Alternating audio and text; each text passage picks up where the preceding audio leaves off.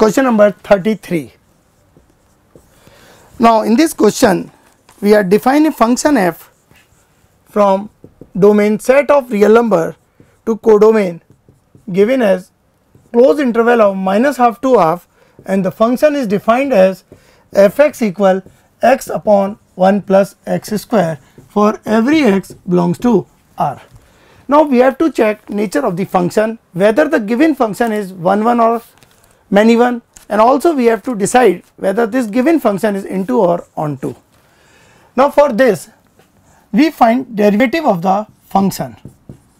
When we find derivative of this function, we apply quotient rule and we find it as minus this time 2x, which on simplifying we get minus times of x plus 1 multiplied by x minus 1 upon 1 plus x square whole square. So when we apply sin of f dash x, we have x equal 1, we have x equal minus 1. Of course this will be minus, this will be plus, this will be minus. So this will be the point of local minimum, as the sign of derivative changes from minus sign to plus sign in the neighborhood of this point, and this will be the point of local maximum, as the sign of derivative changes from plus sign to minus sign about point x equals 1. Also we can see that this function is odd function, and also we can see that when we find limit x approaching infinity of this function fx, this will be equal to 0, and also limit x approaching minus infinity of the same function will also be equal to 0. So when we draw the graph of this function, we can see that the function will be appearing like this, because limit x approaching to infinity we find value of function approaching to 0, and the graph of this function is also passing through origin.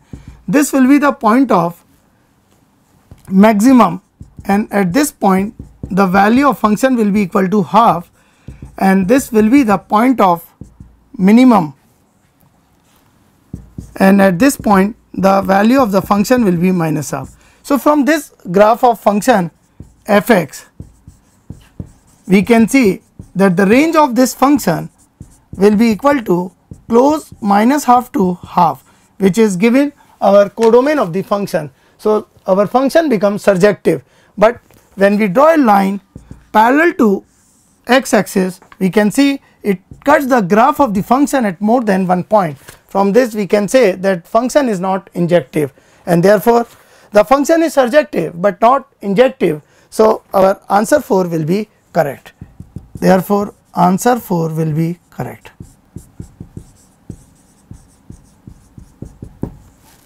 Question number 34.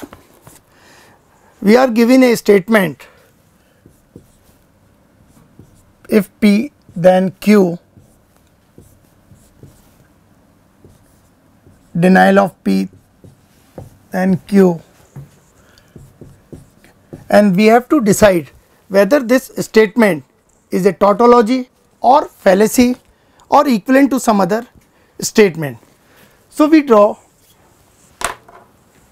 truth table. For this we write P then Q.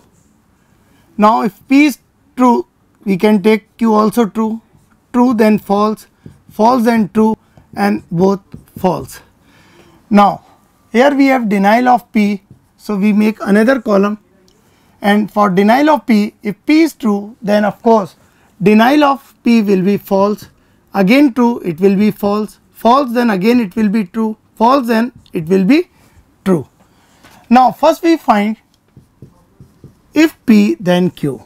As we know very well, in this type of statement, if P is true and Q is false, then this will have value false, otherwise it will have value true.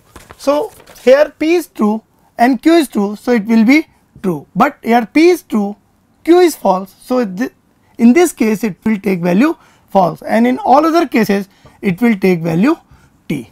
Now after this we find this statement. Now for this statement, this is denial of P, which is here and this is Q which is here. Again it will take value false when this will be true and this will be false.